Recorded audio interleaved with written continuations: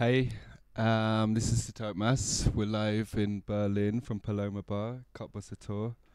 For the next, I don't know how long, for the next couple of hours, we're going to be discussing some of my productions. Two tracks that we're going to talk about mainly are True Lies. This is from SK11 number 6. After this, we're going to talk about one of the tracks from Soma. This is from the Surface for Air EP.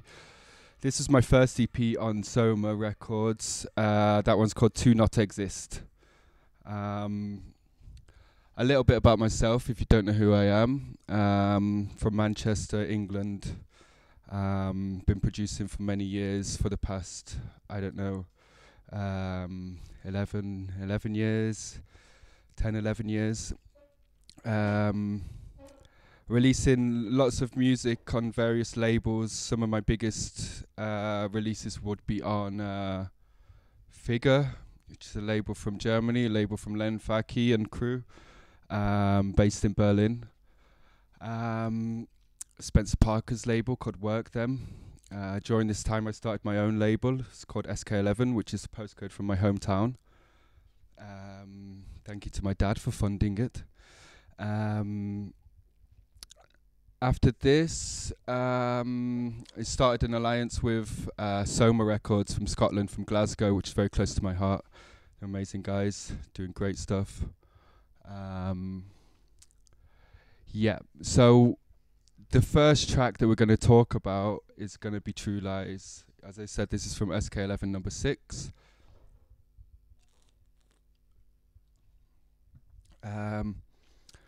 I guess it's kind of my biggest selling track, my most popular track. Always get asked about this track, get asked to play it, get asked how I made it. So I thought now is the perfect opportunity while we're in this global crisis to discuss something which means a lot to you, and I guess a lot of you have spent some time with this track. It's kind of for me now opening the project. When I thought about doing the tech talk with this track, I opened up the project after many I don't know when it was released, actually. I can't remember exactly. Maybe it was last year or the year before that. I probably didn't open the project since then, and it's funny to look back at it because I guess my production skills have improved a lot since this time, but I kept it. I didn't change anything since I opened up the project. I kept it how it is and how it sounded from then. I tidied it up a little bit because there was obviously a lot of effects and various things switched off, all these different things. So I guess you can all see my screen right now. I guess a lot of the people are always asking me about how I do my kicks. This is something which I spent a lot of time on. I spent a lot of my early years of production trying to get these techno kicks, trying to get this sound, trying to get this density in the kick drums which you hear. Some of my methods include analysing a lot of other tracks, dropping them in, seeing how the waveform looks, trying to replicate this in the session view in Ableton with audio and different things. So, we're going to get started and I'm going to go into this. So, yeah, you can all see my screen, I guess, and hopefully most of you have tuned in by now, unless they're going to miss a little bit. I guess there should be some cross-posting from Soma and from Hor. I guess them guys are all live now.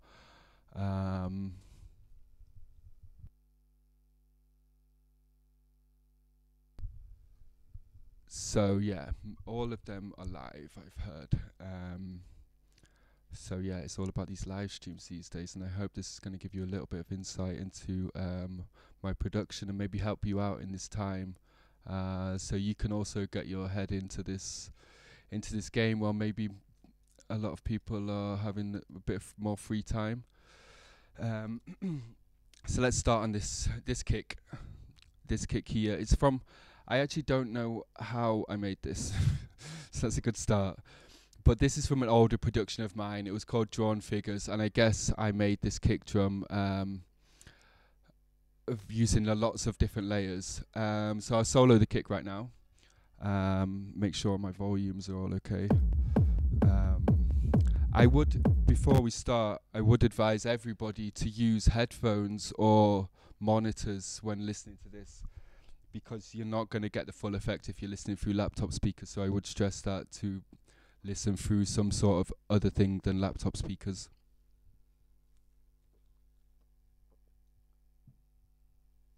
Because, excuse me, we're going to be working a lot in the sub-bass frequencies, a lot of it in the lower mids. So yeah, this, as I said, this is definitely an older production of mine, but it's still one of the most popular. I'm not ashamed of it. It's still a nice track when I listen back to it. So yeah, the kick drum here, it's mainly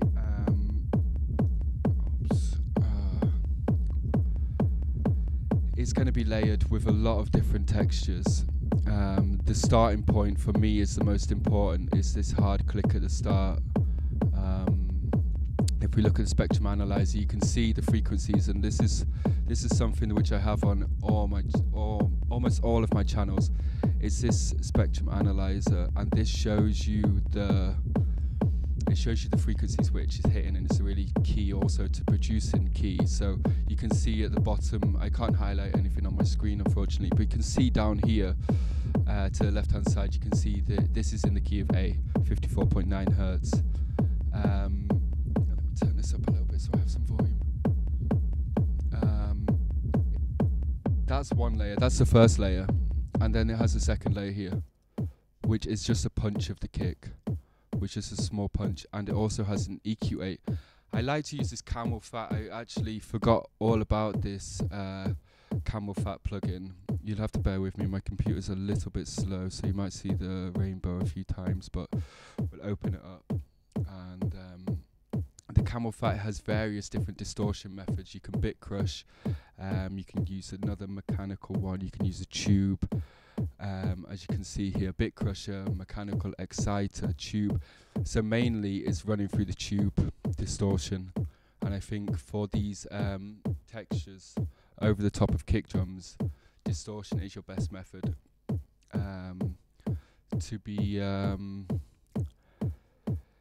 This channel also has zero compression on it, so you can see that people often talk about compression. It's not always that necessary, you know. If you're using a long vocal sample, then you would have to tame them peak frequencies with a compressor. With a kick drum, you kind of want to use it as a tool to add character, or to bring out a little click or a tiny little element. Yeah, so this Camel Fat from Camel Audio, I don't even know if it's still available anymore. I think the company went bankrupt or something happened with them, but you may be able to find this somewhere on the internet, and I would highly recommend it. It has a lot of great features on there, as you can see, from the bandpass filter and these flangers, EQ compressors, low pass filters, distortions. Go back to the main kick now. You can see it's only a tiny bit of EQ, but I say I'm really sorry that I couldn't bring up exactly how I made this, but I do have an example kick to show you in the next segment. This is all grouped. As always, we're going to use groups. It has a Pro C on there. Has an API. This API 560, modeled on the hardware version. This is from Waves. Has the Ableton saturator on there, warm-up lows. I don't think I even adjusted the settings on that. I added a boost before everything. This is a boost, quite a wide boost in the lower frequencies to just add that emphasis. Let's listen to them both together. So you can see that's actually added in this little bass here, so take that out. This compressor is just taming everything basically.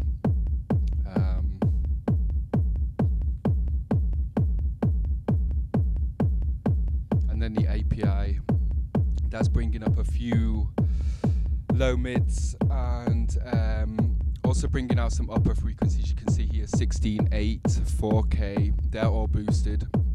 Coming down to the middle, it kind of stays the same. Low mids, 250, 125. API is great because it's working on them frequencies in the lower mids, and also the bands. It's only separating these bands. I don't know what sort of Q this is on. To be honest, I never researched that, but I'm sure it's on like a medium Q style, medium width Q. Going into here, kind of funny. I have just a one singular bass stab here, and this is from a Dr. Dre sample pack that I have that a friend gave me, Dan Mumberson. Ever grateful for all your samples, Dan. This here, Neptune/Dre. So it has a bunch of samples in there, and they're all really they got loads of character. You really have to like chop them up to like get rid of the character, because they're really strong. They've been processed a lot with like a lot of different layers, and I would say they're pretty high quality. So if we listen to them together, it just kind of adds that little bump at the end, you know, this syncopated rhythm right at the very end on this 1.14. And that's also, let's have a look at this master spectrum analyzer. Let's close that, that's annoying. Make it a little bit smaller. Sometimes you can even see it better like this in this view. You can see here that this is just adding a little bump in this low mid section. It's super low. It's not super low, but it's like quite low, 70 hertz, 75 hertz. Also adds the additional character up through the frequency range to this upper harmonics, because this is really key. I think people want to get this low sub, they want to get these low frequencies, but without the upper harmonics, you're not going to get them low frequencies because of the way the psychoacoustics works. So on here, I have the Ableton Overdrive, which I love. I use this still to this day. I use this all the time. It's on 100% wet, and it's down to the pretty much as far as it can go in the low mids again.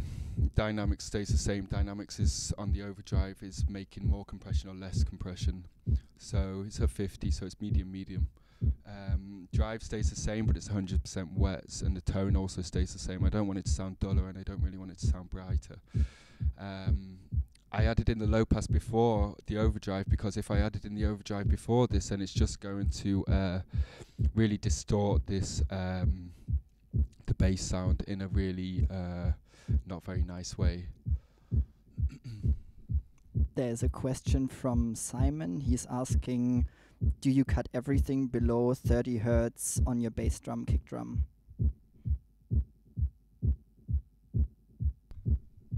So Simon, I heard there was a question. To be honest, I don't. This is my pre-master channel here. On my kick drum, I mean, you can see it's rolled off here at 30 hertz, but it's not a steep incline. I mean, if we were to bring up the, for me, that is enough, because sometimes there's a little bit of something in them low frequencies. It adds a little bit of feeling maybe, or something else. I know that it does generally eat up headroom, and I was looking today and I did some analysis of like how much headroom it's actually eating up. So I think on the Ableton one here, you know, this ×4, if I'm hovering over it now, you can see the ×4. To be honest, sometimes that changes a lot of the character in the sound.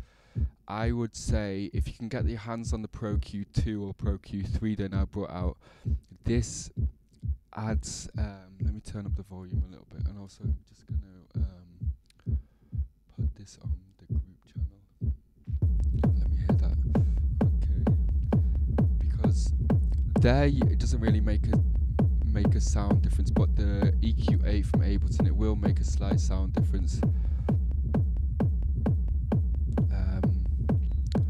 don't always roll off from 30, to be honest.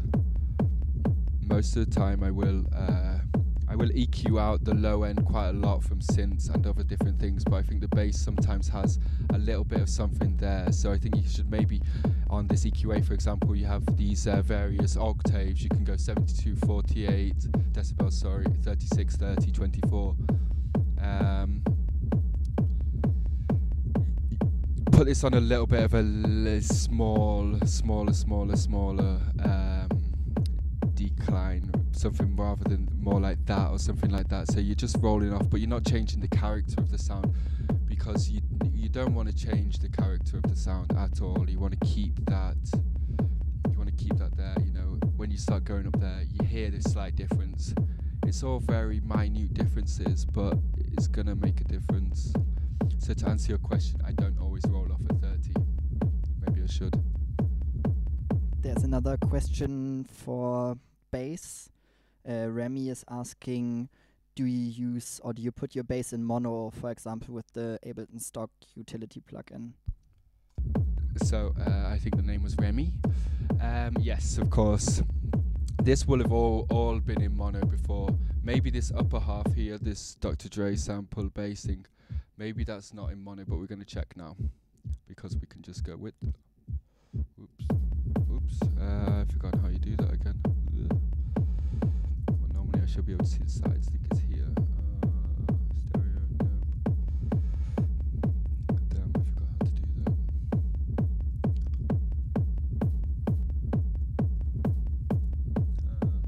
Let me use this other plugin. I'll show you another plugin. It's Melder Productions. I'm normally used to using this on the for stereo width and stereo spread. I think it's this stereo processor.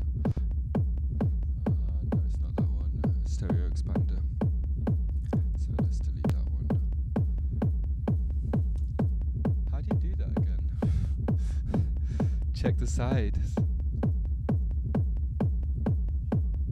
Yeah, I can't remember. Stereo spread. There is a way. I completely forgot how you do that. Mine's gone blank. Let's have a look here. Well, on the EQ8, for example, let's load that up. You can come here, you can go onto mid-side, and you can just hit here. There's the sides, only the sides. You can see there is a little bit of something there, but more than likely it's only going to be in the upper halves. So yes, bass always in mono, to be honest, because sound systems in mono is going to make it punch more. Oh, I know. Did I forget how to do this? No, where is this? I'm not used to this new Ableton 10 one. No, I'm sure it was like that before. If anyone in the comments wants to tell me how to do that, then there's the phase, balance. I'm sure I used to be able to do it a little bit easier on Ableton 9. But yeah, bass always in mono. So let's move on a little bit further. Let's turn this up a little bit on my side. One thing I noticed when I was going through this track, I'm going to let it run through a little bit. One thing that I really noticed was this textured perk section here. I labeled it now. What's that? So I left on the automation that you can see here. On the channel, it's grouped again. The group channel has a tape from J37 tape, saturation tape, whatever you want to call it, tape machine on there. This adds a lot. This adds a lot of character to sounds. So if you can get your hands on any tape emulations or real tape machine, you know, big up like Steph Mendecidas using a proper one at his home studio. I've seen that in action, it sounds amazing. But these emulations are also really good. So Wavesu one, there's a few that I now have the Universal Audio stuff, so they have a few Studio 8000.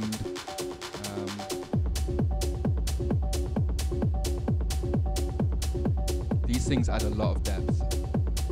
You can use it on bass drums, hi-hats, you use it on the whole thing. You can use it on a master channel if you really wanted to and add a small little bit. I'm sure this is what these IDM guys from the 90s were doing.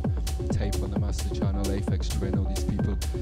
So I'm going to solo my, before we get to the bleepy section, which I know you all want, I'm going to add solo this texture perk because I think this is one of the main rhythm sections in the track, and without this, if you want to hear it without it, the track is not the same, I would say.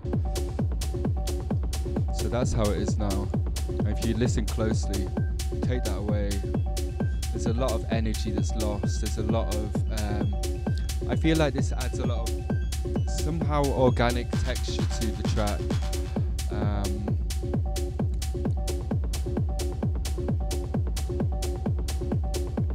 It's playing kind of a syncopated rhythm. As you can see, 1.12, 1.13, it's got a lot of velocity movements. I guess the thing is with my productions and the way that I work, I resample a lot of audio, and later on I'm going to show you about resampling, about how you can do that and how you can manipulate the sounds. So this is 2 different audio channels playing this one group. One here, that's a low texture. This has reverb, delay.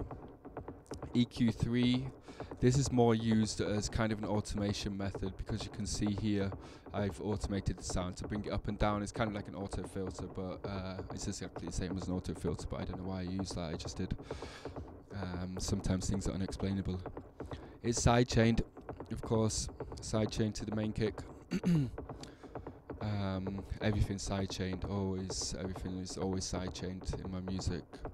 You have to make space for the kick drum to stand out, and you also have to give things their own space in the frequency ranges. The upper half, I didn't show you here, but here, this is the same sample pitch down. This is to add depth, to add character, to add another weight beneath the upper half. It's kind of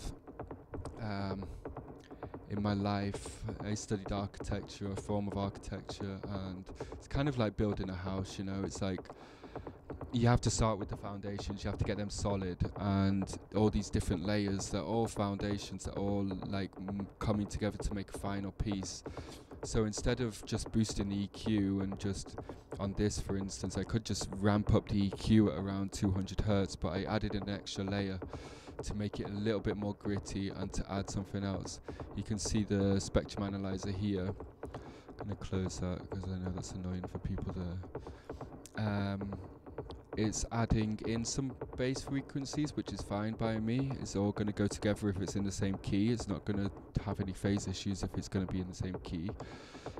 The upper half is just more of a it's just a top layer, you know. It's just splitting the layers up, and together on their own, you can see the difference that it makes. It adds that depth. So let's go. I have to hold this mic, it's kind of annoying.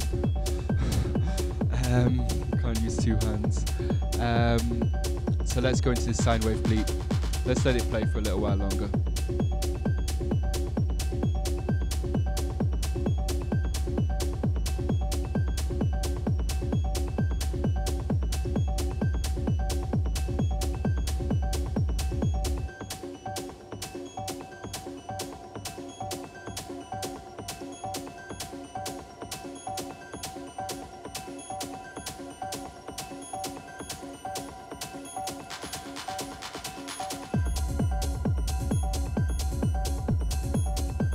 So here you have the main view of how the track looks like. Take away them loop braces. You can see up to here it has 21 channels. I don't really know where they're all coming from. They just happen to appear 21 channels. The main bleep sequence here, I'm going to loop it from this next section. So yeah, it's kind of a little mini breakdown there. The hi-hats come out and stuff. We're going to look at that. So yeah, as from the question before, most of my upper instruments are cut quite drastically. The lows are cut quite drastically all the way through to give space for the bass and the kick drum to really shine through. It's also got a Pro C because the spikes on these bleeps are quite intense, so it has a fast attack and a long release. as you can see here, is pretty much the maximum. It has kind of a softish knee, just to round it off. I didn't want to like totally wipe out the bleepy noises, but you'd know they need to be tamed. So yeah, the attack's all the way down, release ratio, threshold is like this, as you can see. There's a small, let's have a listen to how that sounds on the headphones here. We're going to look at this little problem frequency obviously here. That's kind of resonant in the low end, low mids. I can't use two hands, so bear with me.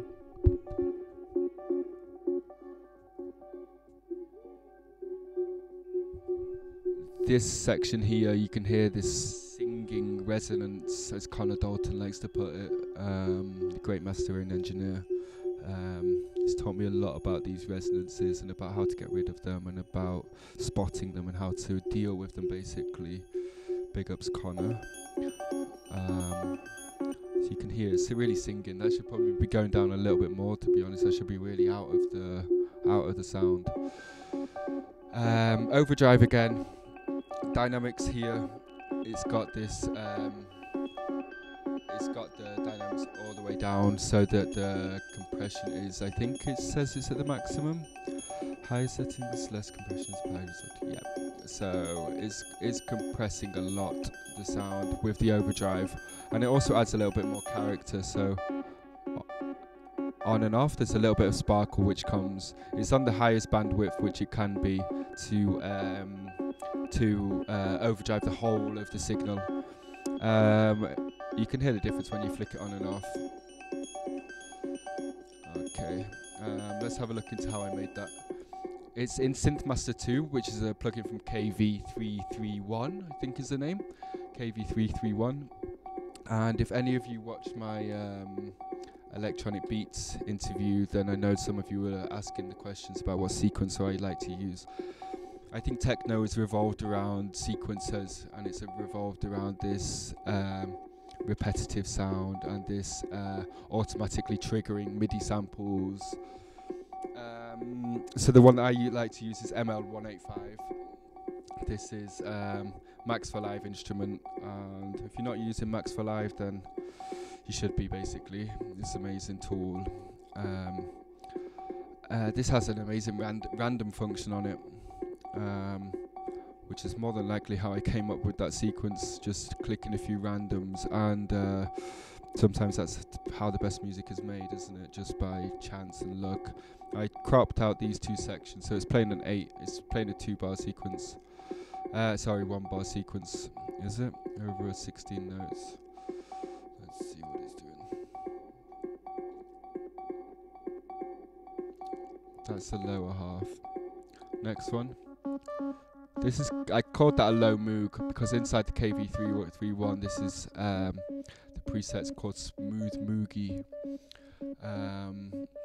It's playing a sawtooth and a mini moog sample because this this VST here is a wavetable synthesizer, so it has a lot of emulations from different manufacturing companies such as Moog or Korg or Dope from the modular stuff. If you have a look at this, I don't want to mess it up because I might change the sound, but you can see it has all these waveforms. They all are amazing. So you got the ARP Odyssey stuff, you got the Prophet stuff, you got Rhodes Piano, Buckler, Easel Buckler, the Dope for FM stuff, asymmetrical stuff, which is really nice to use for techno, Yamaha, maybe, yeah, CS80 stuff. I made a lot of good music on this. The track that me and Cleric did together, big up Cleric, called 188. This came out of this synth. The main sound came out of this synth. It's a great tool. This KV331. Okay, let's unsolo everything.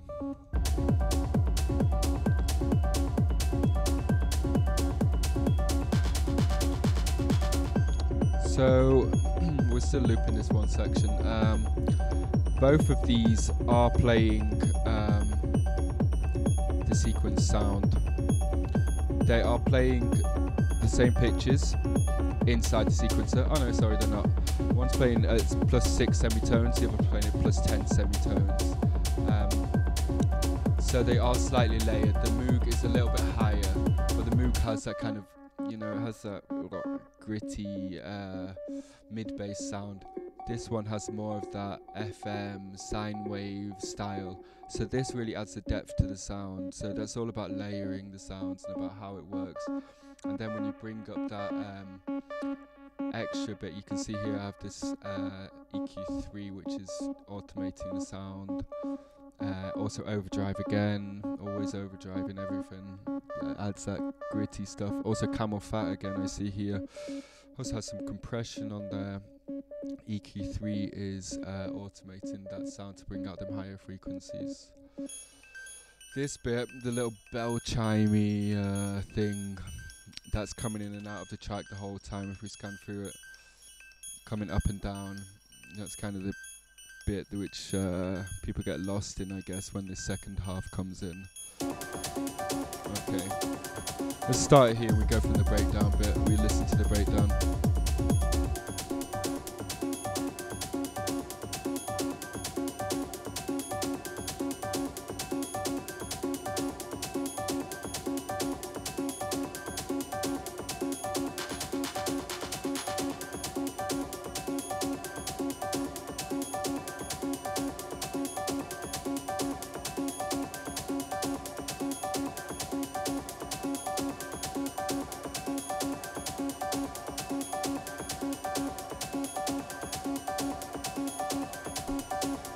So yeah, it's kind of a long breakdown. I normally wouldn't, in this day, I wouldn't make a breakdown this long, to be honest.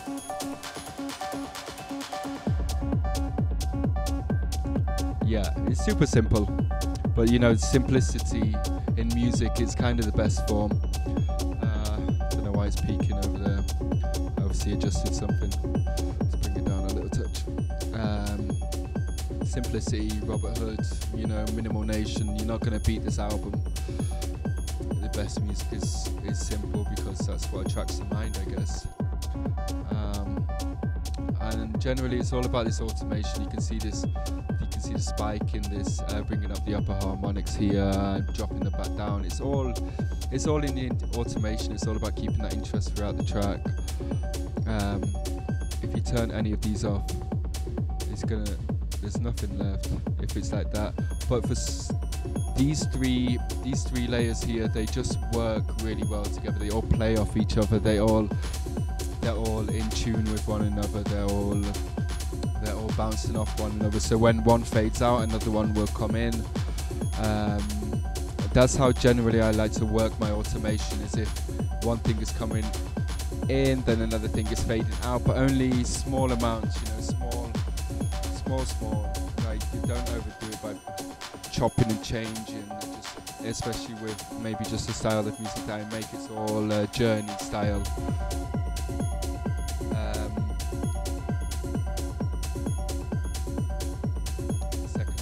The second half here has these chords which come in. Well, not chords, they're just 2 notes. So you can see here, it's that very standard, creepy style, haunting. I wouldn't call it a chord. It's just 2 notes. It's separated. It's playing a B and an F. I remember. It's playing a B and an F. Anything else on this scale? Going up. You know, down it gets a little bit orchestral. You know, it's a little bit too deep. Going down again.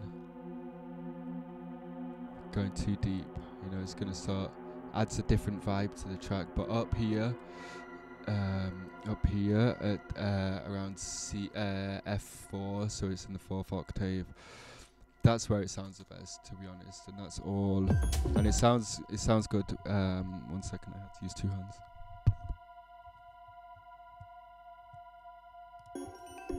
And it also sounds good with the bleeps in there as well. I mean, it could also be a little bit louder, Could also come up a little bit in the track, but it's more of like an atmospheric, sustained sound. It's just there to have a placeholder in the track. Adds another form of interest all the way through.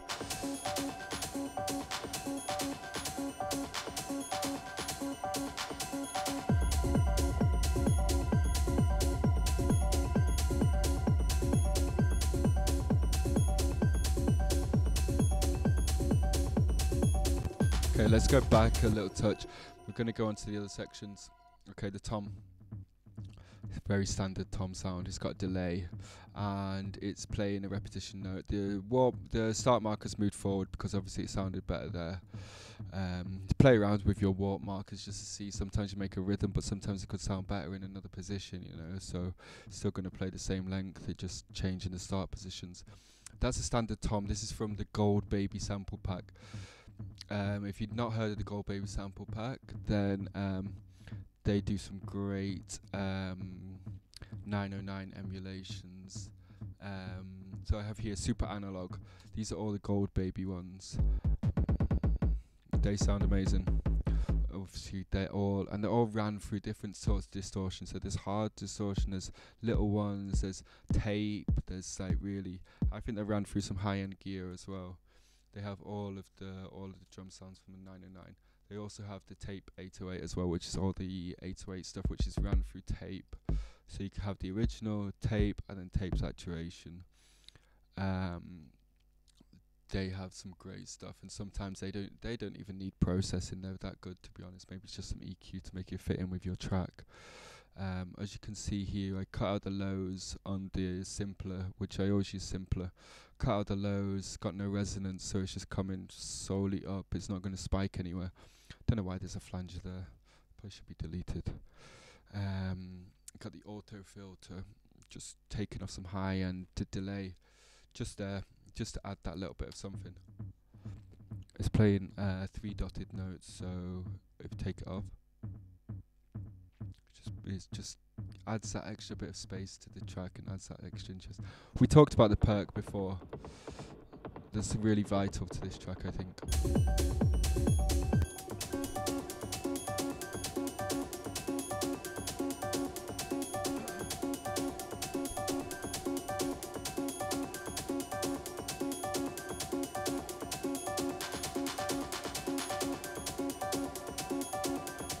So,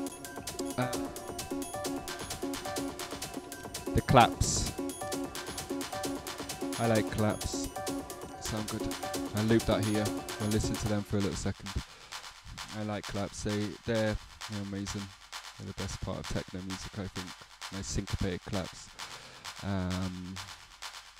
It's just ducked a little bit in the upper mids, and then brought up a little bit to add that higher interest. It's also sidechained, I think, from the main kick with a little bit of reverb on there to add the space. Take that away, you can hear that it's not got much, but it also has a reverb on the send here as well. We'll talk about the sends in a minute. Put that reverb back on. The overdrive is there again, adding that distortion, adding that general overdrive to the track. Take that off. You can see, I mean, there's a little bit of volume difference. You should always gain stage your distortion levels to the output levels, because sometimes the what you think is distortion is just adding volume. It's not actually adding any form of distortion. So you should gain stage properly what you're actually doing to that sound, and because sometimes the distortion levels are just they're just increasing the volume, they're not actually distorting the sound. So just A/B that sometimes. Go into this view, go into your whatever you call this view. So used to this thing, I don't even call it anything anymore, it's just a name. It's just a thing. -6. Yep. Ben is asking, what's the original source material for the textured perks? Okay, so Ben, the texture perks, they sound good as well. I don't know exactly where that came from, but from what I can see from this waveform here, it looks to me like it is a couple of layered I layered kick drums, because as I said earlier, I resample everything, so I bounce everything to audio, so it sounds like it's got a little bit of delay on there. It could have also come from a send channel, because sometimes I will have maybe toms, a layer of a kick, a click of a kick, low end of a tom. I'll bust that to a send channel, and that will have the delay on, a fully wet delay. It will have some distortion, it would have compression, it would have sidechain, and then I would just generally make a separate audio channel, as you can see here, and I go audio from, like I go audio from any of these. So let's take it from the texture perk, let's resample that, hit the arm record button here, and then hit record. And what you're going to see is the audio coming from this track 12. You're going to see that all recording there. And I make all my music like this. That's why it's kind of difficult to explain exactly my process behind it, but I will try and do a little bit, because I resample absolutely everything, and I work a lot with audio. And sometimes it's good and bad, you know, but that's my method from day one. So now you can see you have that long stretch of audio.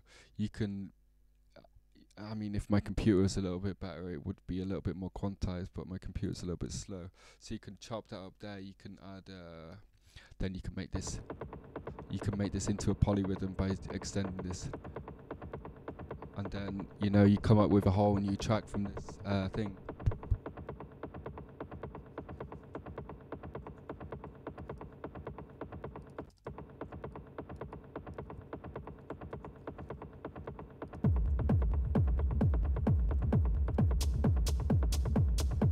Just from that one little resampled audio and putting that into a polyrhythm, you have a whole different track.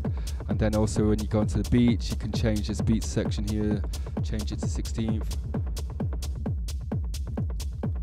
Just a tiny little click, you know, just shortening all that audio on 16th. You can now transpose it. That could be used as like another texture underneath the track. I mean, yeah, quantize that properly.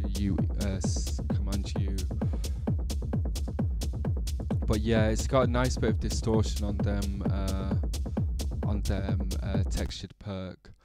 But you know, it's so easy when you're working in audio just to chop out different sections, and also when I'm playing the keys and stuff like that.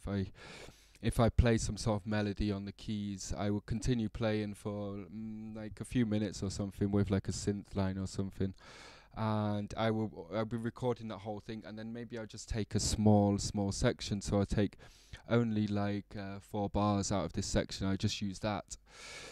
That's why I really like working with audio, because you can just crop out exactly what you want. You can just use a tiny little bit of that and use it as a texture. Like a lot of my music has a lot more layers in this.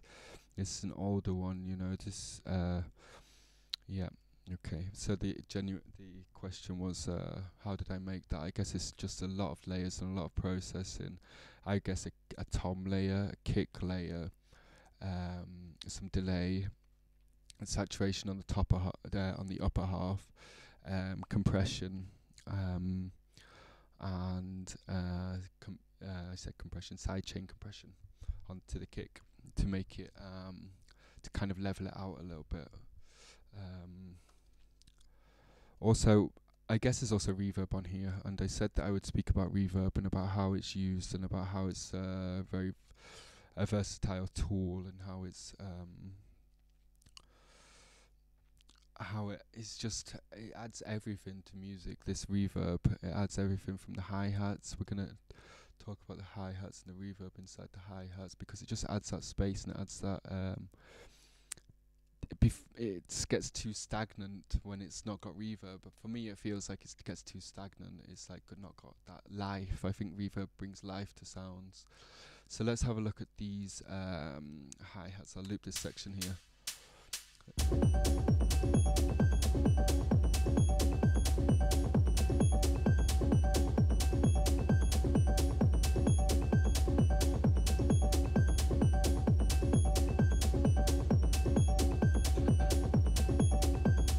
Okay, so hi-hat group. Everything is always in groups, busting everything together. I think somebody asked me a question about buses, not public transport. I mean like these sorts of buses. So that's where a lot of the processing happens. You can see again the sidechain is on there, a sidechain from the main kick. You got the tape again on the hi-hats because this is you just need tape on everything. EQ, chopping out the lows. Also, you need to, in my opinion, you should balance frequency. So this is bringing up more of the higher mids or the mids. Overdrive again. It's not a bass, but I use the bass punch parallel preset from Ableton. The attack is quite long in terms of, it's not too long, but you know, it's 10 milliseconds. The release is quite short and it's hitting at a ratio of 10. So it's quite, the ratio of 10 is quite hard. It's not close to limiting, but it's quite hard. I use this BLN sample. It's an audio sample and I chopped off some of the, I kind of did like a little transient shaper with the envelope here. Transpose it down by 6. This second part is an upper section of the hi-hat, just to, so you can hear the difference. You can hear that more sharp MIDI stuff. Then you want to add that sheen on top of it. You want to add that sparkle. So these two go together. That's kind of one sound. I mean, if you wanted to, then you could render that down into one sample audio. For me, I kept it separate. For some reason, it's got a limiter on both of them. I don't know why. Probably because I was too lazy to use compression. So I just limited it. Just got it squashed. Impulse next. That's using 2 909 samples. The 909 samples, if I look at the bottom of the screen, they're coming from that Gold Baby super analog sample pack that I told you about before. Then we go to the Valhalla vintage reverb. It's only playing 12% of that reverb. I mean, if it's wet, then it's going to sound like that, but it's just having a tiny little bit and then some genuinely just like different bits of EQ on the reverb as well with small pre-delay. Guess that's kind of a basic setting on Valhalla. I don't know whether I did that or whether my computer actually reset to that default method there. Also pushing up the frequency at 9,000 hertz to give that sparkle at the top. You can see on the spectrum analyzer here. Play them all together. Sounds like one. That's what you want to do with these hi-hats. You want to kind of make it sound like one. Okay, the next section. Let's go back to these hi-hats, see what they are. There's some more glassy shakers. They also have a Valhalla on. Looks to me like my computer reset the Valhalla vintage verb when I reopened the project. I don't know why. It's playing kind of the same thing here. It's got a little bit more of the mix on, but yeah. Still has reverb on there. These are playing this KPHE Progressive House Essentials sample pack. If you want to know my secrets, that's how I roll. Sample packs, if they are made well, then you can use them. Like, why not? You could use some micro house sample pack, or you could use anything. You just, as long as it works for you, you can use whatever you like. Let's put them all together. So there's a little bit of separation between them shakers. They're playing, let's have a look at the spectrum analyzer. They're playing, I think they were a little bit higher, to be honest. I normally, in my current production method, I would sidechain the shakers to the main hat, to like give the main hat space. For some reason I haven't done that here because I was a little bit younger. You learn a few more methods over time. Yeah, so the main hi-hat is playing more of a mid-hat with a little bit of glass. The shakers on top, they're adding a little bit of sparkle and they're separated kind of. I think frequency masking is a big issue in music and in production methods, so you need to separate them frequencies even in the higher ranges like you do the bass frequencies. Let's listen to the track again. I think I kind of went through everything that makes this track. I went through the claps. On the end of here, the send channels, the send always 100% wet, so it's not going to affect the sound which you're using. it's going to just add on top of it. It's not going to start changing that sound which you're using. Like if you put a 100% reverb on a kick drum, then it's going to change that sound. There were two questions about inserts versus return channels. Like, what's your approach on that? Like, whether you have the reverb on the channel or whether you use it as a return channel. So there's a question about the send and returns. I generally have both because different sounds require different treatments. So you see, I have the Valhalla reverb on the actual sound, on the actual hi-hat here. Let's solo that and see how it sounds on and off, because it is adding that little spark there. Take it off. Adds a little bit of sustain, adds a little bit of elongation to the sound. It brings it out a little bit more, lengthens it slightly. And then it's also, I also have like maybe 21% here, 21 21 dB going to the return. So generally I have both. Let's have a look at the mixer here because you can see it through better. So these ones, whatever that is, that has more, like you can see the bells here. They have a lot of, they're using a lot with sends, and they have no reverb on the, they have a little bit of reverb on the channel. So kind of a mixture of both, to be honest. I think send and returns are good for automation, to bring things up in the track as a whole group. You know, you can bring up all them bleeps all at once. You can see I have these all at the same amount of send, and then I have, you can see the automation arm is lit up here, so I've made automation on that channel here to bring them all up at the same time and to bring all that reverb onto it. So I kind of generally use only small amounts on the sound and small amounts on the send. I don't overdo it too much. Yeah. Okay. I think this track is all about the arrangement. I'm gonna skip over to To Not Exist now. Might just have to wait a second while my computer loads up this project. It's a bit slow, like me.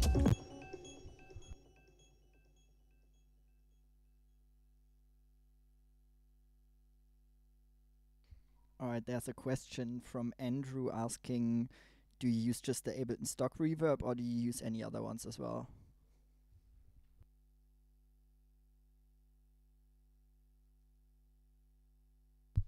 So Andrew asked a question about the using only Ableton reverb or using a lot of other ones. So in my productions nowadays, I use a lot of the D16 Tor reverb. As I said before, I just got the UAD stuff, so I just got the reverb from them, which is really nice. It's kind of it's difficult to explain, but it has a very unique algorithm. Also, what I'd recommend is the convolution reverb from Max for Live plugins. This is amazing for kick drums. This is, I guess I made a lot of kick drums through the convolution reverb and putting that 10, 15, 20% wet onto the kick channel, resampling that, bouncing it down to audio, using it again, because the convolution reverbs they have, when my project loads up, I'll show you exactly what it is if somebody's not familiar with this convolution reverb from the Max for Live. I use the Pro R from FabFilter, Valhalla stuff, and generally each one of these things has a different colouring to the sound. My go-to right now is the Tor reverb from D16. I love these D16 products. They're a company based out of Poland. Yeah, let's have a look at that convolution reverb over here. I'm just gonna mute, take them away. So Max for Live, Audio Effects, and Convolution Pro, Reverb Pro. Also has like EQ inside, has all these different methods. So if you wanted to use it more, not on a kick channel, it has a position of the reverb, so you can position to the right or to the left. It has a modulation method, so I guess that's adds some sort of movement. The dampness, so you can EQ out how dense it is, I guess, from the lower frequencies to the upper frequencies. Shape how fast it's going to be. And it also has this amazing VU meter here, this visual monitor thing here, so you can see exactly what you're doing to the sound. So I'd highly recommend everybody to get their hands on a convolution reverb and really try out its effect. And I'd recommend the one from Max for Live because you can see this. I have a couple of other ones from, if you look at my plugins here, I have the one from Melda Production, which is also a recommended company if you haven't heard of them. This is a multi-band convolution. It's a little bit tricky. Mainly you'll be diving into the presets on these and checking them out, but you can see what it's doing on this section here. But the Convolution Reverb Pro, you can really dive deep into it and you can see exactly what it's doing to the sound. Okay, so get rid of that, and we're going to listen to To Not Exist from the Soma EP. Let's see where we're starting at. We shouldn't have been soloed. So, let's go. So it's our standard kick drum again. Yeah, I have a little bit more info on how this kick drum was made.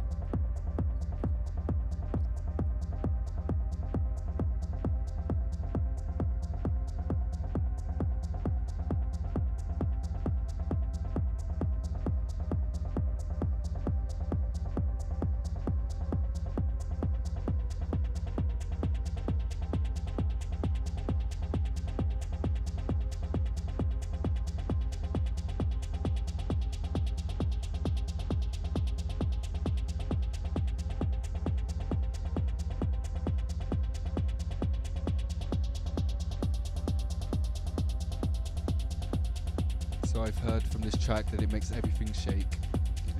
I guess when it's played loud, yeah, it makes everything shake. I think there's a few more questions. Let's see. Jan was asking, what's your number one technique you wish you were taught when you just started producing music?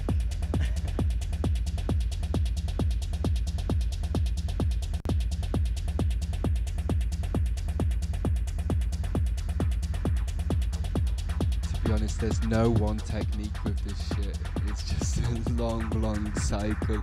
I wish I got taught to use distortion from the very beginning, because I spent a lot of time not using enough distortion in my tracks. And I'm not talking about distortion like, this, whoever I want to name, this hard distorted techno. I'm talking about this distortion which it adds character, it adds harmonics, it adds upper harmonics, it adds lower harmonics, it adds general fullness to the sound. You can take a certain waveform or a certain kick drum and run it through a few, like for instance Sound Toys Decapitator, and the sound just comes alive. And I was never doing that. I thought that I could make these kick drums from only compression and layering, because I never even touched any of these distortion things. So I wish somebody had told me then. I would have saved a few years of my production's life.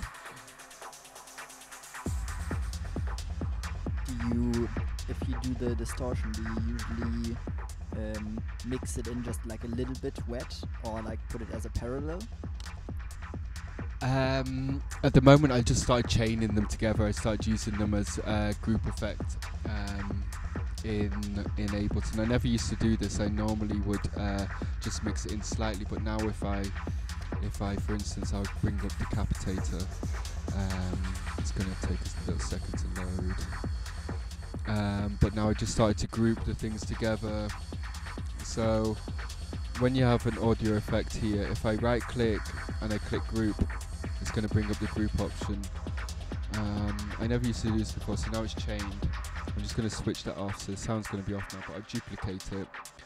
And then this is going to be the group audio effect rack without the decapitator. This one is going to be the one with.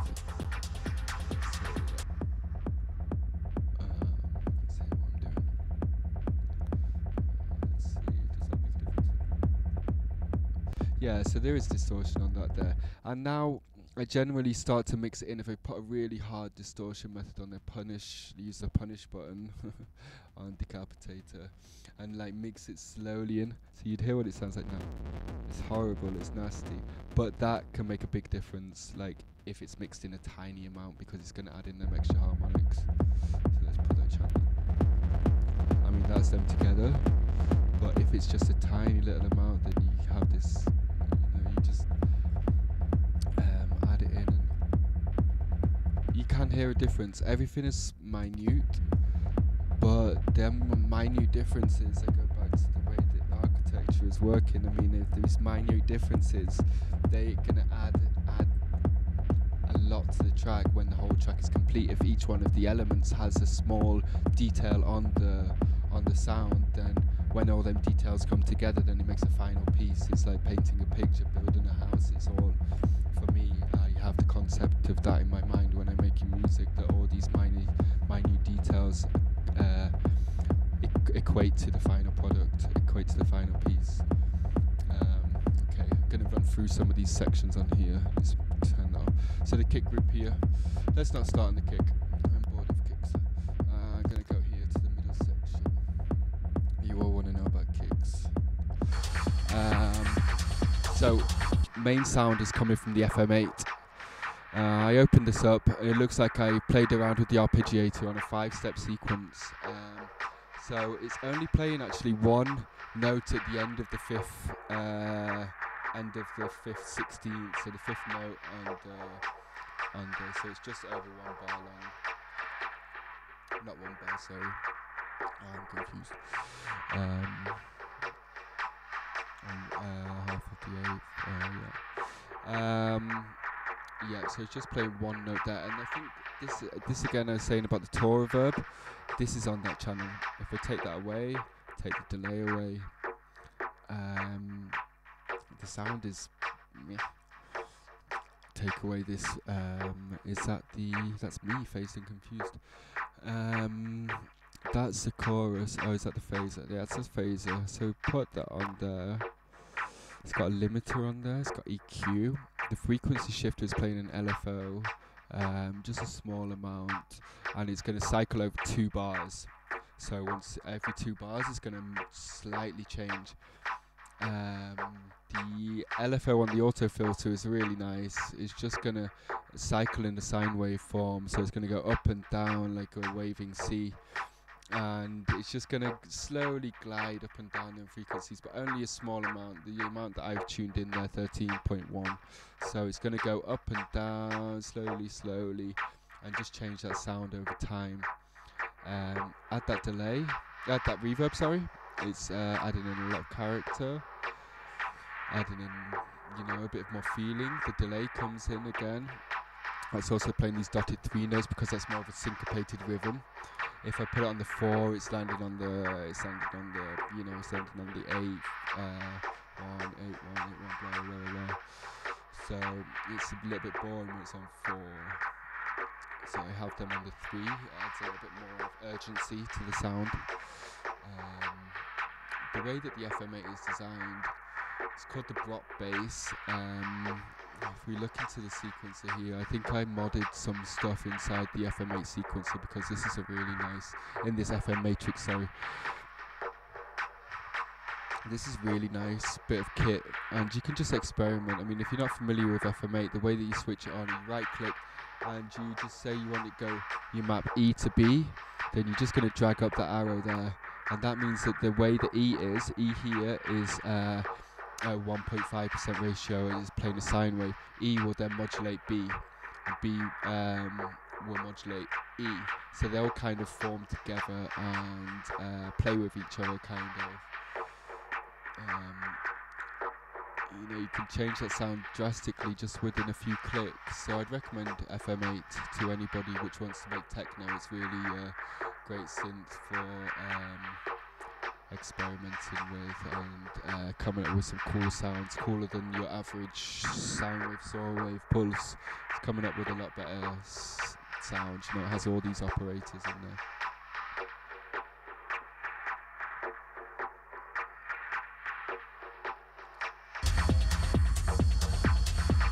Okay, Then we go to the group, kick group.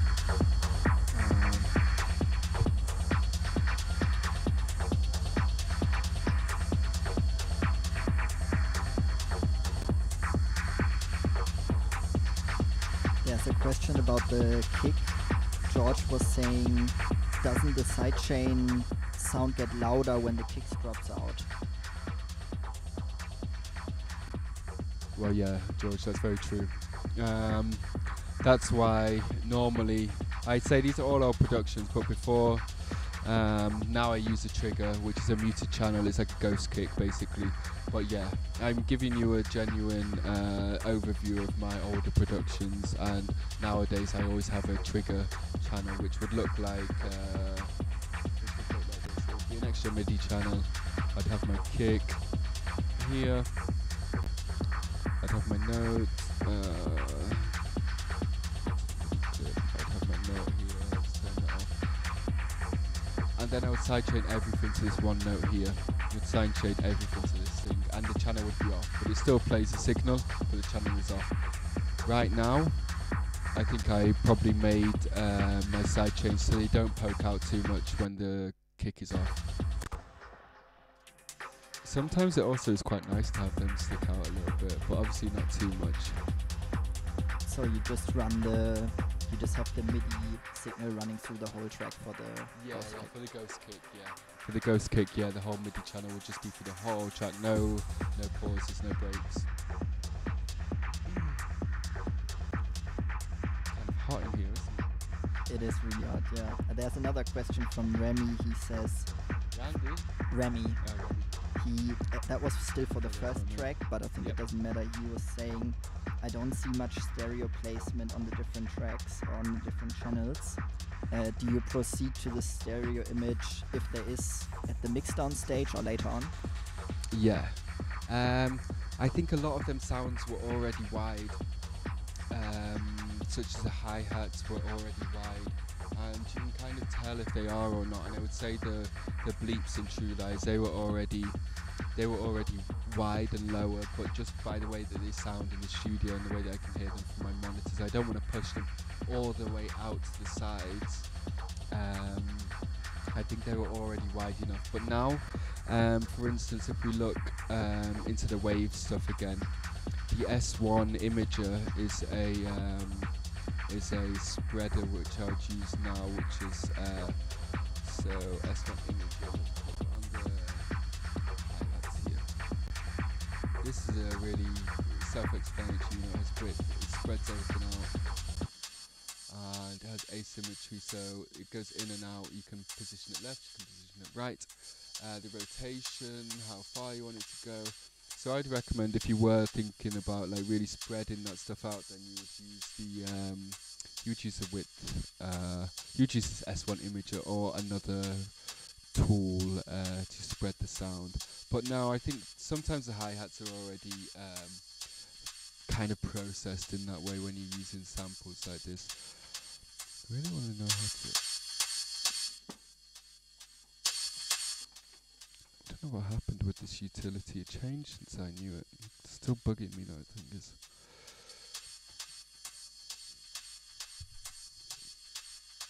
Bringing a fan to the building. Oh, that's nice. Thank you. So yes, stereo image is something to think about, but sometimes sometimes the samples are already processed in that way. I don't need to do anything else to them. I delete that S1. As you can see here, for instance, on the hi-hats, I have the Haas spread. If you're not familiar with the Haas, it's H-A-A-S. It's a spreading technique used with delay. So you'd put it all the way 100% wet. You would tame one of the frequencies 1 to you put one at the 1 millisecond, and you put the other one between 1 and 20, depending on how wide you wanted it to go. Because you don't want the delay to come in there. I don't know how much you can hear that, but you can hear that now. You just want kind of a little bit like phasing in a way. You just want them two little bits to come in there. This also has, on the hi-hats here, it has the wide, which is a chorus, I think it is chorus. No, it's a phaser. chorus wide. The phaser on the hi-hats just to add that little bit of movement. It kind of floating around the track, which is kind of like what this track is. It kind of floats around a little bit.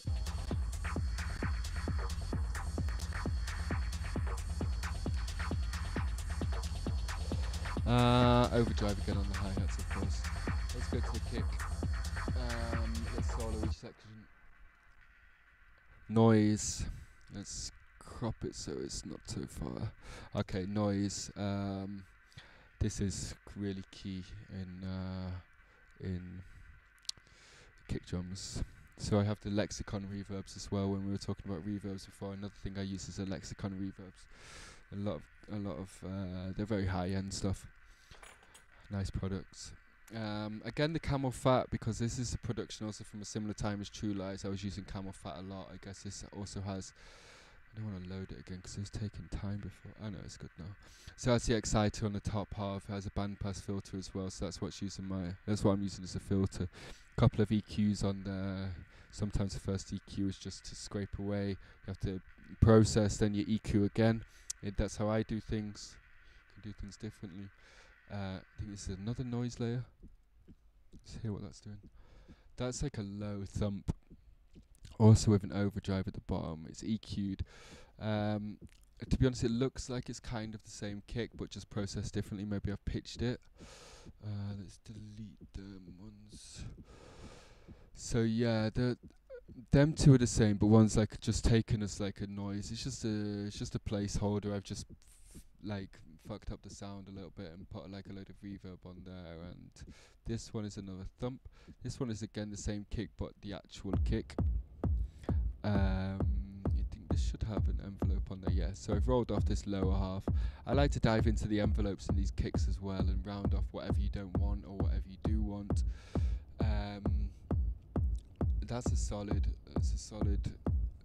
kick. It looks solid for me. The way that the kicks look, if they're looking nice, then that's also really key for me, is the way that they look. And I think if we're fast enough, then I'm going to show you about track analysis and how that can work. I have a kick drum tech talk, which is a kick drum I made earlier, as they would say. Here we have a bass sound. This is a process bass. It looks like the tail of a kick, to be honest. And if you don't know about this, then another method of making a nice bass sound is using the tail of a kick. You can see I have a lot of effects on there. 1, 2, 3, 4, 5, 6. I have about 12 effects on this track, which is Camel Fat, Decapitator, EQ8. Let's listen to how it sounds. Make sure you're using headphones or monitors. So the thing with me, you have to add the character in the bass sound. You can see in the spectral frequency, this bass has frequencies up to 1000 hertz.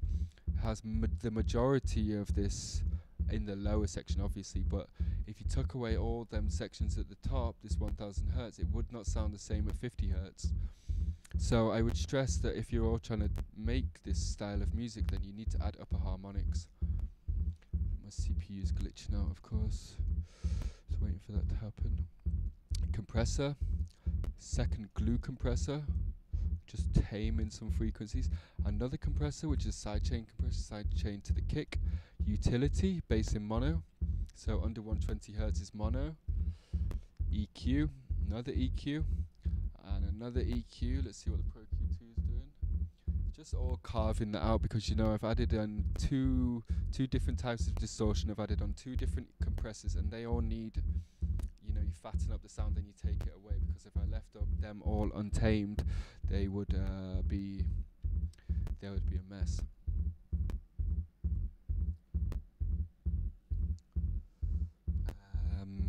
The next layer in this, yeah. There was a question or a few questions about arrangement and automation. For example, Rich was asking, do you run, or what kind of automations do you run to create movement in your tracks? Okay. Yeah, it's a good question, and it's something that I think about a lot. Yeah, it's a good question. It's something that I think about a lot. Creating movement in the track. And I stress again that these are older productions of mine, so things change in weeks, in months, in days. My method of making music is changing. If you follow me on Instagram, I'm sure you see that I'm in the studio most days. So things are changing constantly. One thing that I like to do right now is use the Max for Live plugins. It's a MIDI effect, or it's an audio effect. You can use either of them depending on whether you're using a MIDI channel or an audio channel. You can use the LFO here. So this LFO, when it loads, you can see that it adds rate, it's had depth. You can map, and you just one click to the other channel, and now you can see, obviously this is not really, it's just mapped now to the dry and wet of the delay, and it's moving slowly over the course of time. And you can change this so it's on a synced rate. So I could change this to 16. So every 16 bars, this sound is going to slowly evolve and change. It's going to dip in and out. So the dry and wet, obviously, it's just a shitty explanation. Let me put it on an auto filter, which is better explanation. Go here, LFO to here. So let's change the depth. Map it. So we map it to the frequency at the top. This is going to change that sound, so it's going to bring the filter down, it's going to bring the filter out, and when you have it on the synced rate over 16 bars, then it's going to slowly bring out that sound. And that's great for not having to do any automation. You just let the LFO tool, you let your arsenal of tools do the work for you in a way. So this LFO tool over the course of the track will be finely adjusting the auto filter. And what I like to do now is also map that LFO to a certain band on EQ8. So I would just grab an EQ8 here, take away that frequency range, and say if I had this band 3 here that you can see, and I map that to the gain, then where are we now? So let's play this sound. Let's put it on a bit faster. So you can see what it's doing there now. It's bouncing up and down. It's going up and down. Different rates on the synced rate. So every eighth of a bar, it's going up. Every sixth of a bar, quarter of a bar, it's going up. So 1, 2, half a bar, 1, 3, whatever. And then every bar it'll go up and down. You can change the depth. So it'll go like really far up, really far down. The offset is how high it starts off at already. Sorry, my computer's a little bit glitchy. So if you've had it down there, then it will start off lower. The offset makes it, you have the medium in the middle. The offset is either side where you want it kind of to start and stop. And with that, with a slow rate, it's going to add like a nice bit of movement throughout the track. Especially if you're using an auto filter and EQ8. As well as doing this, I automate, as you can see here, I automate auto filters using a kind of a cutoff if this track doesn't have cutoff, because I work a lot in audio. And I think a lot of like reverbs on the sends. As you can see here, there's a lot of reverb on these sends. Again here, I use this high function on the EQ8 because it's so easy to grab this reverb from Ableton. This high section on the Ableton reverb is going up and down, also acting like a cutoff, but only for the reverb. So that adds the interest as well throughout the track. If you look at the whole track for this main synth part, it's changing throughout the whole track. It's going up and down. So another method is to grab your MIDI keyboard, MIDI controller, map the whole track with this thing, which is sometimes what I do. Maybe I'll map a 4-bar loop with different automation levels and then run that out through the track, because then at least you're adding interest to that 4 bars. Let's go back to the kick again. This is a kick I made earlier. Again, always what I made earlier. Also has a little bit of reverb on the kick here. Lex Hall again. Just 3%, anything more. Just a tiny little bit, always just a tiny little bit, because as I said, these little bits they come together in the end piece. this here, I ducked a little bit of 133, probably just to get rid of that little bit of muddiness, and also I'm using a few layers, so each layer has to kind of like clear up itself. So I think that if people are wanting to make these style of kick drums, then you need to don't be afraid of the EQ, but be afraid of the EQ, because you can destroy, or you can destroy a track, or you can really make a track. So just really improve your skills on these EQs. And I think a lot of this techno low end is to do with reverbs, but really masked reverbs.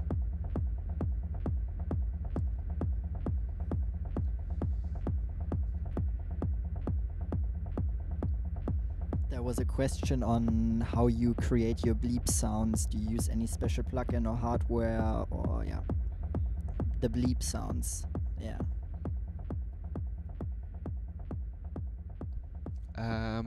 Yeah, the question about the bleep sounds. So if we're still talking about True Lies, I don't actually know if I went into detail on how I made them sounds. I said they was made via a Minimoog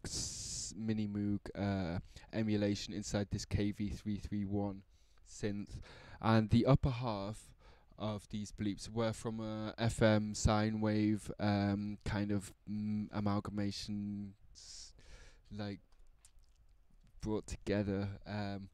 The bleep sounds, most of the time the bleep sounds are coming from sine waves, but it's not going to be one sine wave, it's going to be coming from multiple sine waves. And the thing is that you need to make sure that these sine waves are all playing off each other. You know, you need one that's a really low pitch, you need one that's a really high pitch, you need one in the middle. This is how it's going to work if you want to make bleepy techno. You need to use sine waves, and you need to be able to color them sine waves with different effects, like small bits of distortion, layers. So yeah, just experiment with sine waves, multiple layers of sine waves. I mean, you can get a good sine wave from Operator in the instrument section in Ableton. This is an FM synth as well, and they have some great presets in there. And you grab Operator, and you grab Max for Live, ML185 sequencer, you add them together and you play around with them and see what results you're going to get, and resample stuff and do it that way. This track I used Reactor 6, which I absolutely love. This is just more of a textured layer. As you can see here, it's just a preset called Wand.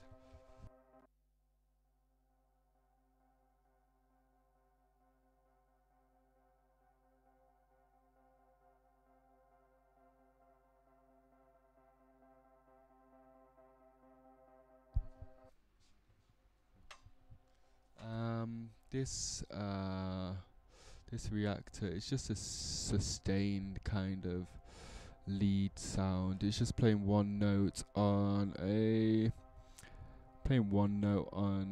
quarter of a bar. This is rising throughout the track, and this is something that I didn't do this. This is something which Reactor did. This is rising, maybe some LFOs, or has like a really slow LFO on here. So that's rising throughout the track. It's kind of fading in and out, and you take away these certain elements, and the track doesn't sound the same, I don't think. These little tiny bits, they all add this little bit of atmosphere. And what I thought about when I looked back at this track is there's a lot of noise in here. So there's a tape noise here, which is a tape sample from, I'll show you the pack here. Where is it now? Dirt and Layers. I think that's also Gold Baby thing as well. So Dirt Samples tape has all these tape elimination, digital, more like crispy style, like vinyl. It also has like guitar hums and things like that. They're great to add into the back of a track, because I think that background texture is really vital to making electronic music. Because if you were listening to a band, you know, they have the room reverbs. They have all these different little artifacts coming into the sound, especially like older music from like the 60s or something. You know, they have a lot of bits of crackle coming maybe from the microphone, or bleed coming from the guitar. And if you want to make electronic music which sounds authentic, then I think you need to add even like samples of these certain sounds. And I think freesound.org is a great place to take some of these sounds from as well.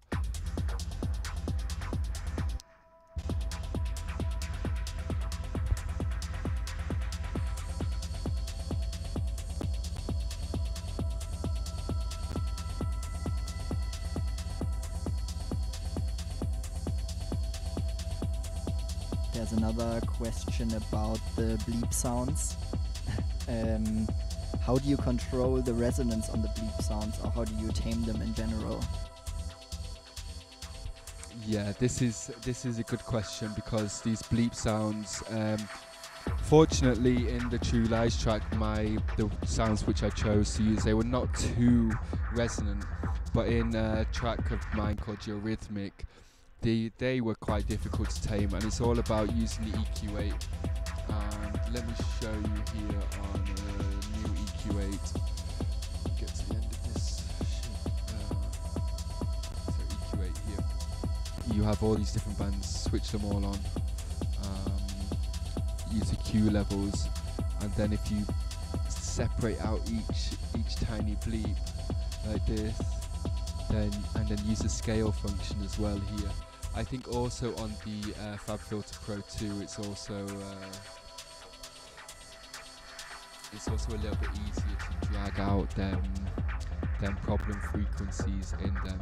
So I would generally take out the resonances, and then I would compress them afterwards. Only a small amount of compression, just to like take away the resonances, and then bring out the rest of what is remaining away from the resonances with the compression.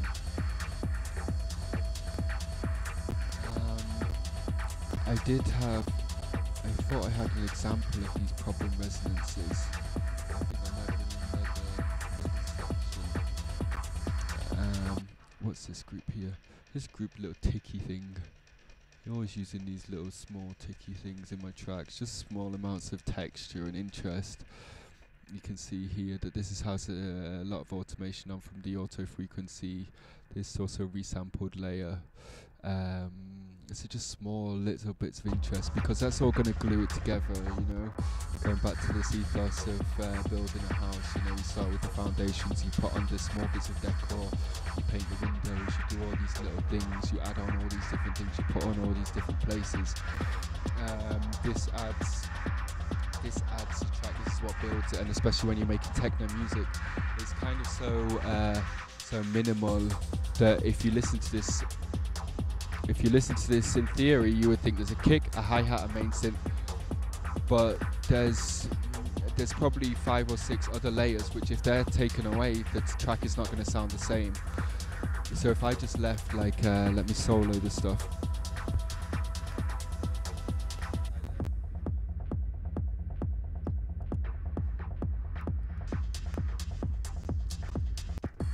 So sorry, the computer's glitching a little bit. If I just left these three, the track doesn't really sound the same. And I mean, I've only got 3 layers soloed. I have another however many, like 19 tracks in there, which fill out the frequency range basically.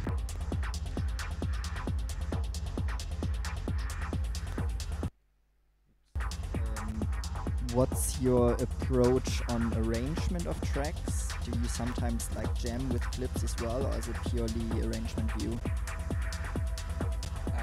Yeah, the arrangement view, the arrangement of tracks.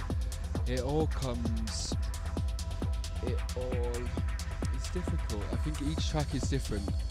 And I personally have a little bit of a problem with this myself, because I feel like all my tracks start the same and finish the same. They all have this, you know, up and down. But what I got taught about, and what I'd recommend, is a book from Ableton. It's It's called Creative Strategies for um, like creative strategies for musicians, but research is on the Ableton website, and they said about subtractive arrangement, which is as if you said that your track was going to be 6.5 minutes long, you would drag every element that you have in your track to 6.5 minutes, so it would be just like looking like a brick wall. From there you would hit play, you would say what you don't want, you would separate that section, and if you don't know the command, then on Ableton you can highlight a section, Command E, and it breaks it, then delete, Command E, all your different sections that you don't want, and continue working like that. So it's kind of like a backwards method.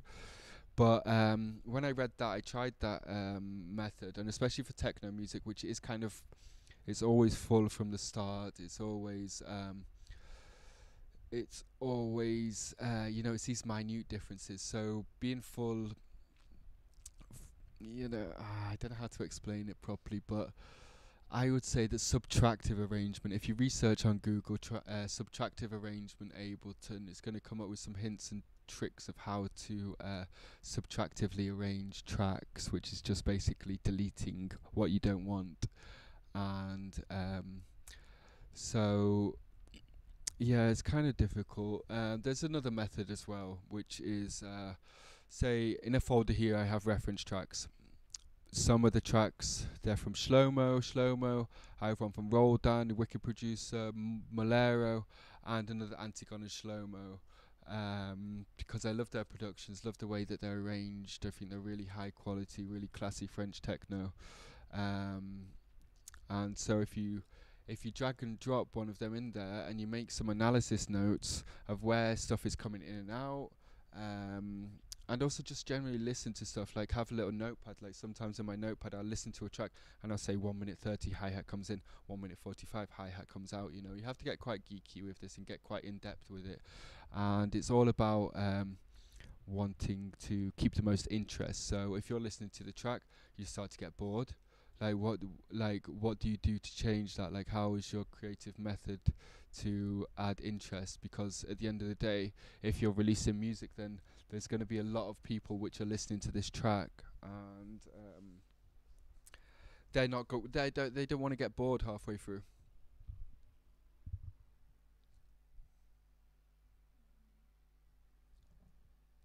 Then there's like a general question about gear and VSTs. If you could recommend anything, or like what you're using at the moment. Yeah, so I had a couple of other bits to show you. This is To Not Exist. That was that track from Soma. Kind of explained it a little bit, maybe not too much. I mean, if anybody wants to ask me a question about that track, then they can ask some more, but we're going to scoot on to the next thing. This is a track which I've been working on recently. Don't know how it's going to sound, to be honest. Just, I'm making tracks every day. I'm making new tracks every day. I'm making all this stuff. Like most days I come up with a new track. Some of it's finished, some of it's unfinished, some of it sounds good, some of it sounds bad. So I will show you when it loads. But generally, VSTs I'll be using. I use a lot of Rob Pappen stuff. If you've heard of Rob Pappen, he's a really great designer of these. He's done a whole bunch of sub boom bass, Bluetooth, Predator.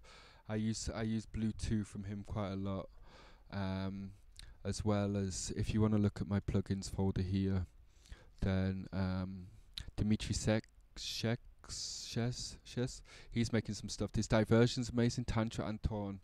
I've mentioned them before in an interview. I think they're amazing stuff. I don't really use Silent that much anymore. Native Instruments, I'll use Massive mainly, FM8. As I mentioned, the K331 Synth Master, this is one of my go-to synths because it's so easy to adjust and change and fuck up, kind of. Synapse June is kind of good. It's kind of a little bit EDM style, though. Let's play something that I've been working on recently. This was just from the other day, I guess. Let's see. So, yeah, it also has this trigger which somebody was talking about before. So It's just a small trigger here. It's a clave, so it's really short. You know, it's only 20 milliseconds long, so that's a really easy, snappy sidechain tool.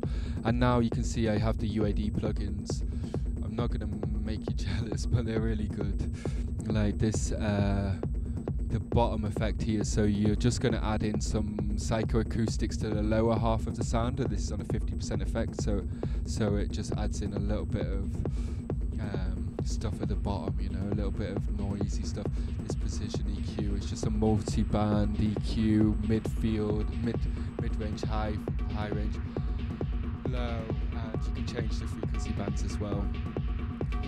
So you can see it sounds a little bit more accomplished than my previous tracks. Like this way that it sounds, I think it sounds like a lot better. This was one of the resonances that we were talking about before. So as you can see, I've put on this really, I don't know the name for that one again. I think it's like a node, what is it? No, it's a notch. It's a notch EQ there. And if we highlight that frequency, that's real singy, that's real resonant. And if that's still in the track, you can hear that, you can hear a big difference. So that's taken out with a notch EQ. And the whole sound transforms basically, even with just slight touch of one of them. I'm using all these D16 products. So here you can see the Devastator, UAD again, this tube compressor I really like, compression sidechain again. So you can see it sounds, I guess this is what happens, you know, you have to take time with productions. It doesn't happen overnight. I mean, the tracks that I released, True Lies and Two Not to Exist, they're about a year and a half old, and they can already tell the big difference listening to these tracks in this environment. They sound a lot cleaner, they sound a lot sharper, but that just comes over time. And I'm using these samples from, in the track in this one, most of the samples are coming from a guy, Matthias Friedel.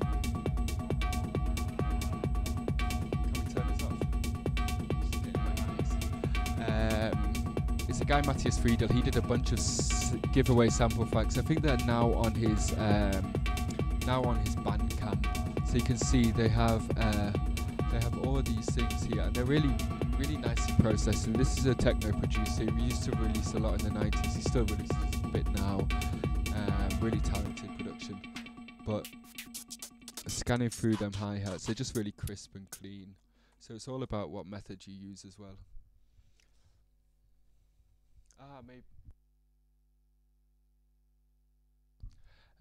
So it's all about what samples you use, because if you can't polish something which is bad, basically. And these, yeah, you can see this MFS. This is Matthias Friedel samples hi-hat.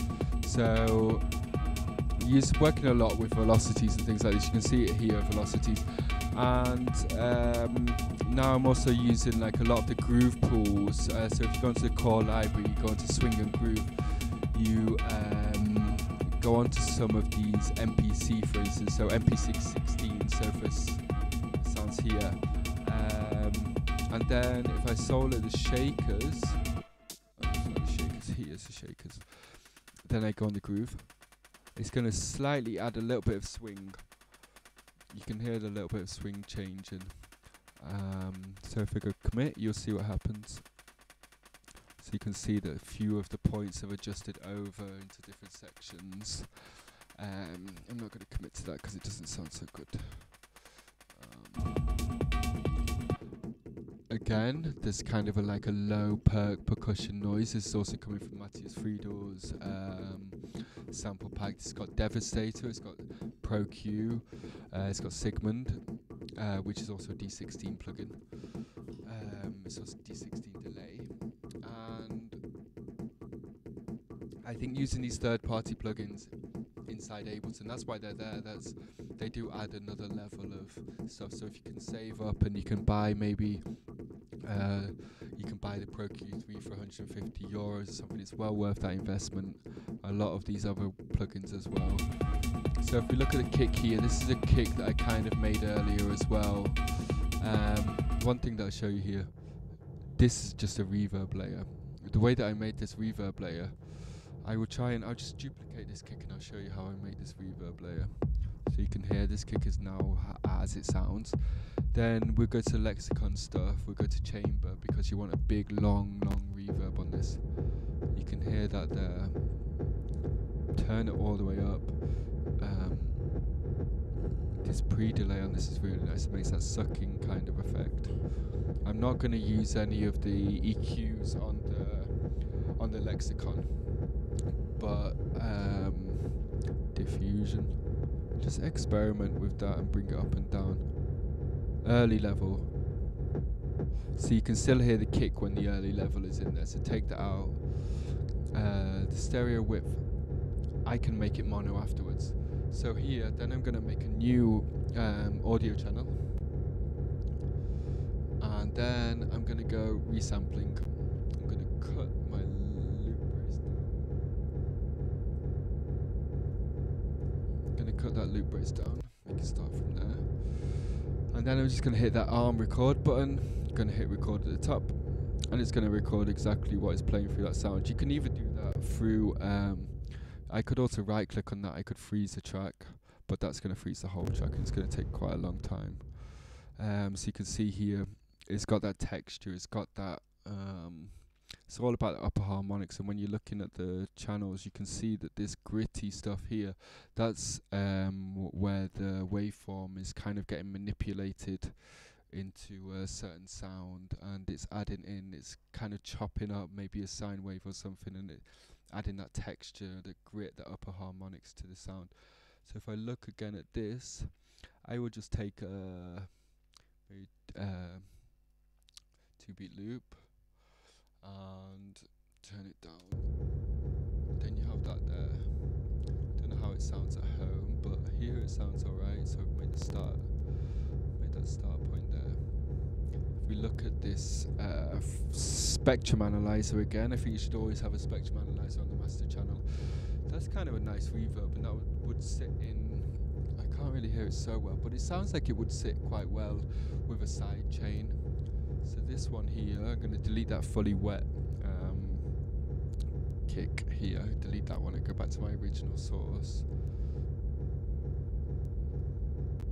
And sidechain this to SM kick, which is the Setaoc Mass kick number 204.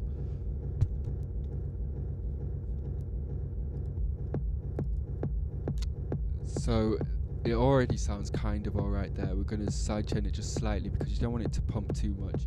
And if you were afraid of it pumping too much because of the upper harmonics in this reverb sound, then make yourself a little rack. Make yourself a low, mid, high rack, and I use this with multiband dynamics, so I solo the lows, solo the mids, solo the highs, and have it in a low, and have it in an audio effect rack. So now I can just go to the compressor, I can drag it onto the lows, and only the lows will now be affected. So that would just separate the bass frequencies from the kick and bass frequencies from the reverb tail. I mean, that is just a real quick rundown. I mean, it takes a lot more than that. You would have to sculpt it, add on some distortion, maybe add on some tube, maybe add on some tape, but that should be a kind of base point. And then if you wanted to expand more, then let's have a look at how that's looking. It's kind of got enough bass in there already because it's still hitting there. Unless it really was necessary, then I would never add another sine wave sound into the bottom, hitting somewhere in the low regions. So that's a real quick trick of how to do it. Also on this one kick here, let's have a look at the plugins again. Let's open up D16 Tour Reverb on the main kick. Let's just solo the main kick, so you can hear. You don't really want that to sound the whole time, so you right click group. Let's turn it off, duplicate it. One will be wet, this one's going to be wet. Sorry for this, dry. And then this one's dry. Switch off the dry on the Tour Reverb, you can delete that, we don't need it. And then mix in the dry dry. So that's how the dry sounds. Mixing the wet. So just be a small amount of this. Have a flick through some of the presets, see how they sound.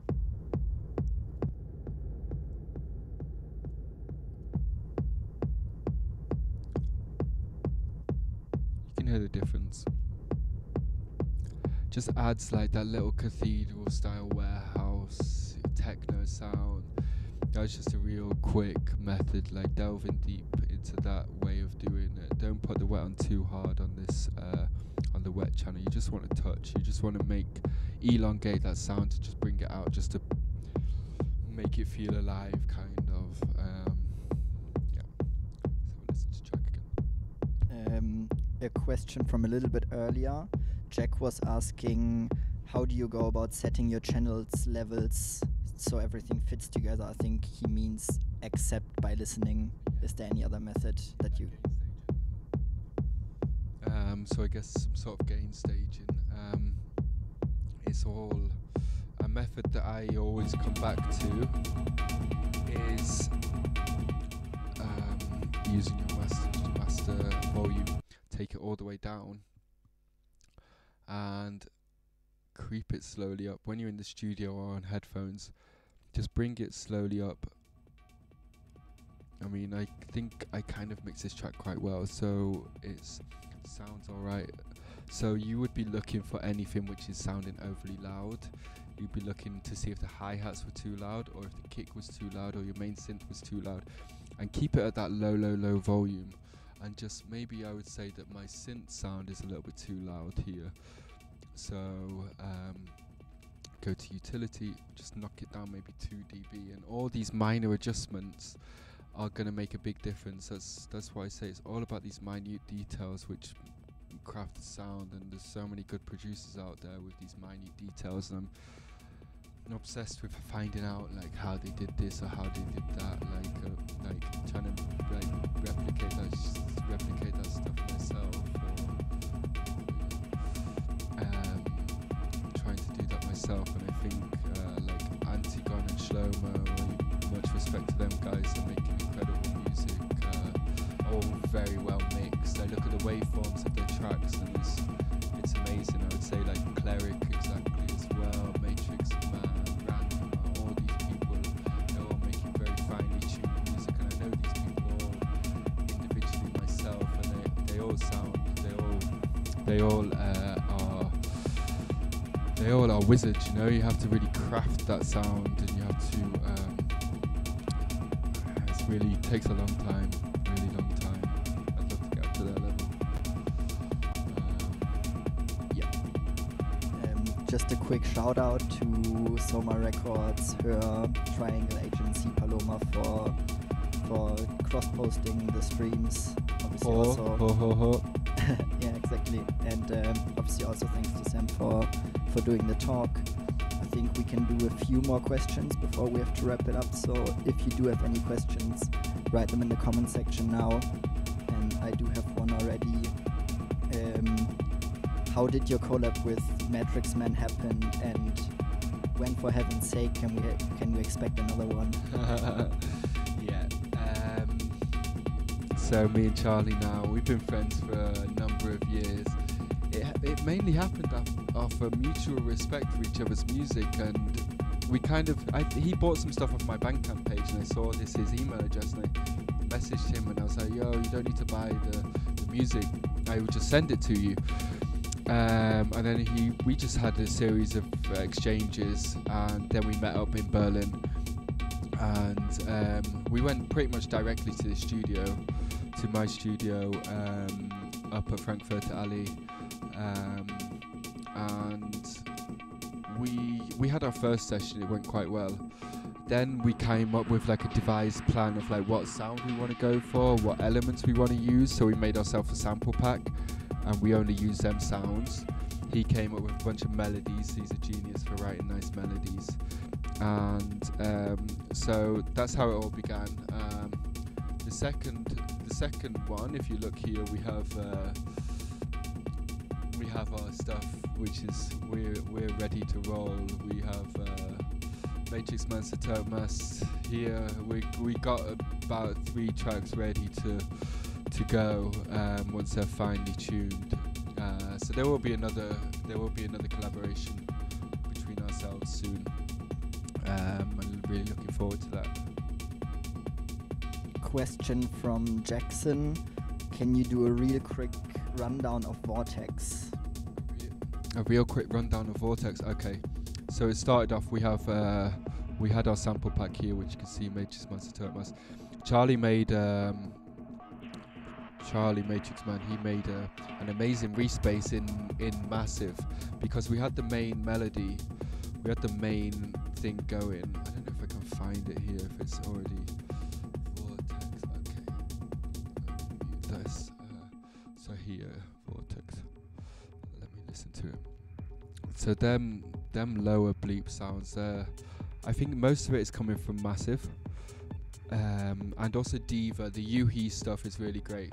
It's coming from Diva. The drums is mostly my drums, and the rising sound here that you can hear is from that's also from Massive, using the filter envelopes. The second sound, this bass respace style, that's from Massive, and that's what Charlie programmed from scratch. It was a blank 3 oscillators, and he's a real genius with this stuff. He programmed this exactly how he wanted it, routed all the LFOs, and so that's kind of like a home built patch. He's got a real gift for that. Then there's like a real general question: how do you come up with your melodies and rhythms? I'm not sure if that's easy to answer. That's difficult because they're all kind of different, but just experimentation. Everything in the music is experimentation. So let's have a look here. I mean, it looks kind of daunting when you have this sequencer in front of you, just hitting notes, and it doesn't really work, but I would follow some sort of path. You know, here I have my keys and I have my scales. So this is, say for instance, you want to work out what key you want to write the music in. If you listen to different scales, then you might find a scale which resonates with you the most. So here I have this.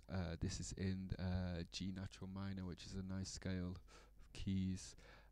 Is there one that you come back to a lot, like one G scale? natural minor, yeah, F minor. I would say that they're key ones that I keep on coming back to. I mean, I do like A, but A, you know, it's all just all the white keys. It kind of gets a little bit boring after a while. Let's see what happens here.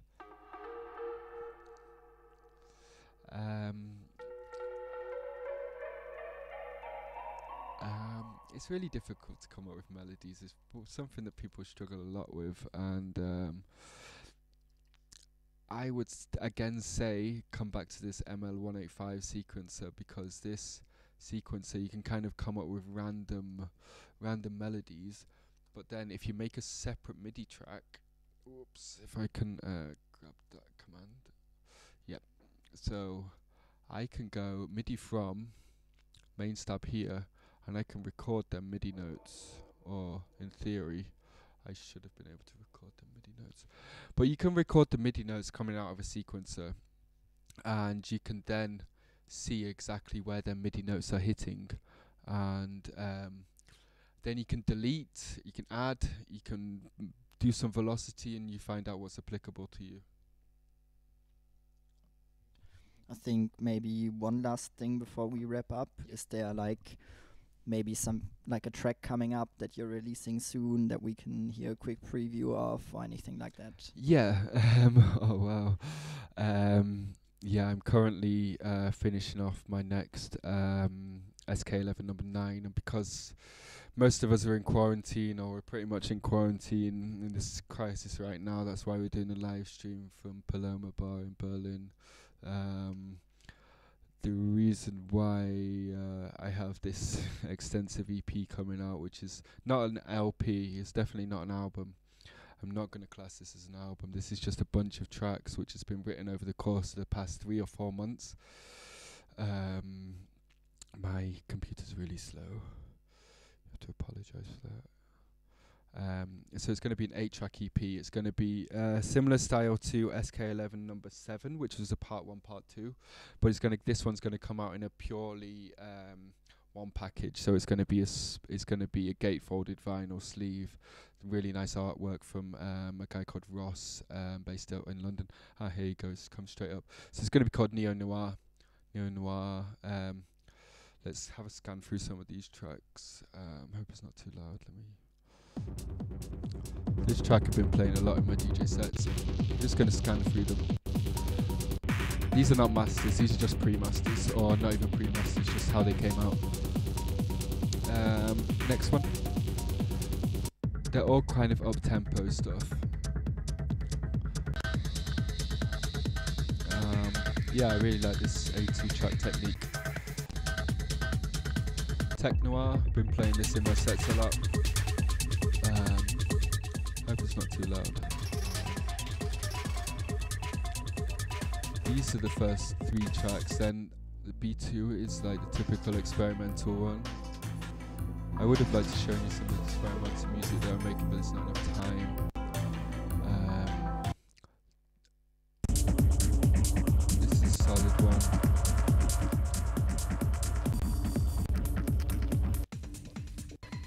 So you can see they're all different volumes. They're coming out of Ableton a little bit different each time, but when the mastering's sorted, then it'll be nice. Or mostly up tempo, like plus 136, I guess, 138. This one's probably the slowest, Magic Carpet Ride. Some sort of Plastic Man tribute, acid line, not really acid line, but gritty thing. And then the final track is going to be this electro.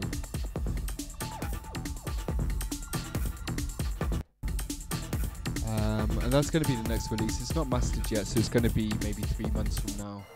So